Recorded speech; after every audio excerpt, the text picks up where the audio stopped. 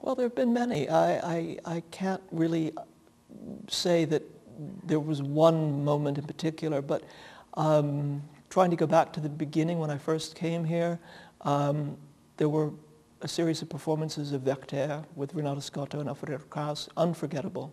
More recently, certainly Billy Budd, Janova, Katja. It's interesting how the pieces that are more challenging for the public are the ones that somehow every company, when they mount, rise to the occasion.